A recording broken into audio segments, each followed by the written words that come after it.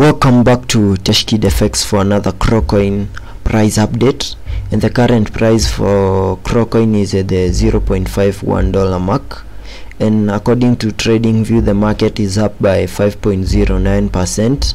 so that's the percentage that we are up with on the market. And from this high that we made over here, the all-time high, the market is down by 48%. And what I have on the screen is the daily chart, and I'll give you my key expectations that I expect to see on this chart. And before I get into that, make sure that you like, subscribe and notification bell, and I'll give you a quick overview of what has been happening on the market. First, we came up in this Elliott wave, in a wave 1, a wave 2, a wave 3 and a wave 5, which took us to an all-time high at the $0.97 mark. And from there we started having lower prices for Crocoin in this ABC correction that you have over here, and within that ABC correction we have this descending channel that is over here. The price was trading within this channel, and at some point we broke below the channel and found support on the $0.3 mark, and that was in our ABC correction that is over here, which took us to around the $0.32 mark. So we found support on the $0.3 mark, and from there we headed back to the upper side, went back into this channel over here, and the price is still trading within the channel once more. So my key expectations and key scenarios that I expect to play out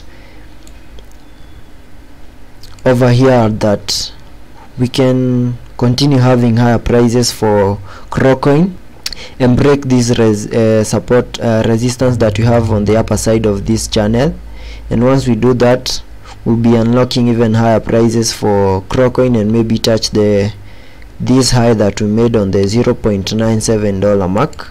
And if we manage to break above that, I'd expect us to move into an all-time high, given the fact that Crocoin in its ABC correction has done whatever it needed to do, because we touched the key targets that an ABC correction, this ABC correction was supposed to touch to. So we can break above this, and that move can take us to an all-time high.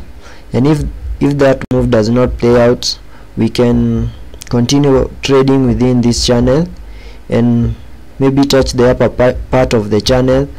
We are unable to break it, then have a pullback to the downside to the lower part of this channel, and the lower part of this channel maybe will be touching the support that we have over here on the $0.33 mark, and that will be forming a double bottom pattern over here, which I will expect to either break to the upper side or can break to the lower side.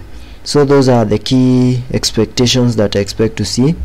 Also, looking on the RSI, on the daily RSI, we are almost in the overbought region.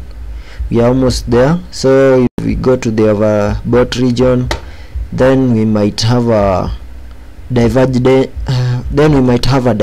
to the lower side to enable us have some ground for us to continue having higher prices. So those are my key expectations. So make sure you hit the like, subscribe and notification bell so that I can keep you updated.